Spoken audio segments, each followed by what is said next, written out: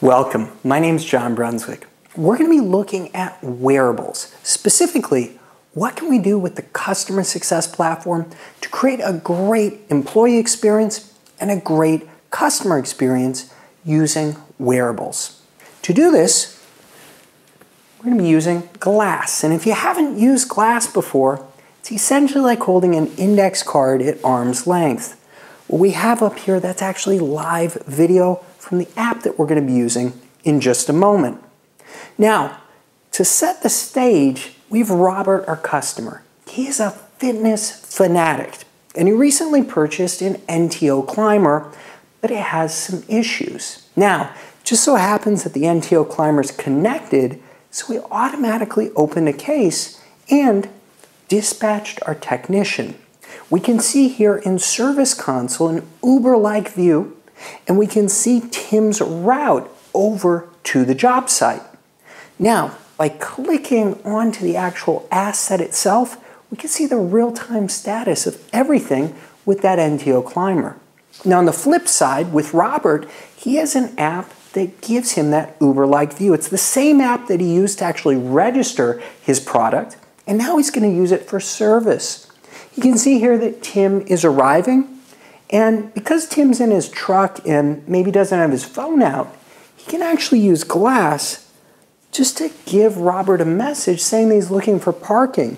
So let's go ahead and launch the application. Okay, Glass, Salesforce service. The voice recognition on this is terrific, so we can do a lot just through voice, so our hands are free. When the app loads up, we actually see our most current work order as well as our progress throughout the day. If we go ahead and slide over, we can see Robert's profile. And in order to SMS Robert, it's really easy. All we have to do is go down to SMS, tap.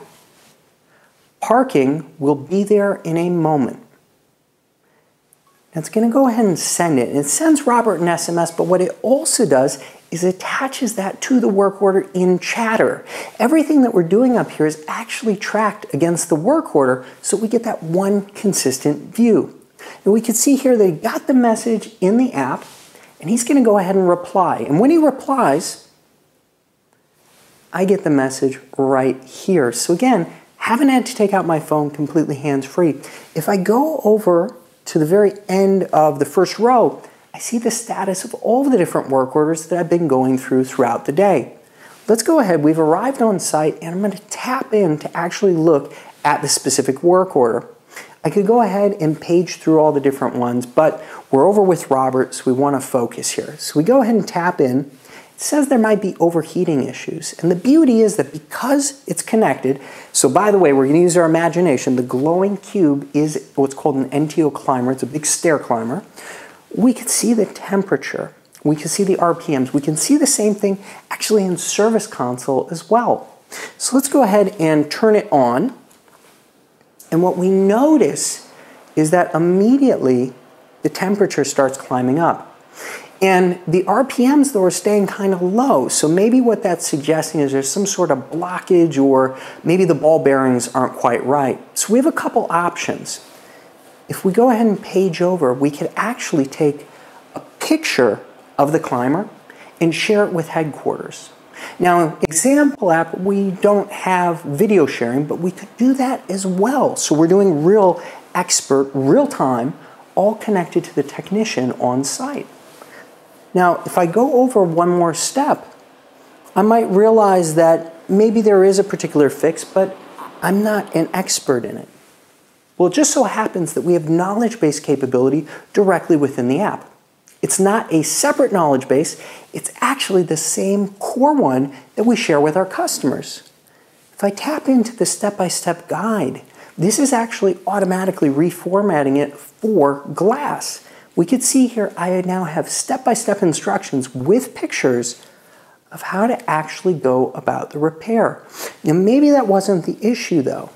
And if I wanted to get yet another way to view it, I have the ability to look at video. And this is also driven from our knowledge base. So if I go ahead and go down, tap on video, I can now watch a high fidelity video of potentially the repair process that I would do here. This is great because, again, I might only be on the job a couple weeks, but I have all the information right here. Now, the final part to this is, let's say I did know what was needed to resolve it, but I didn't have the part on my truck. I can actually do an inventory search here. So if we go ahead and tap belt, I just searched all of our different back-end systems for a belt. And what's happened is it's come back with the results, but not only for what's in the warehouse, but also for things like nearby trucks. If I wanted to, I could just tap on it.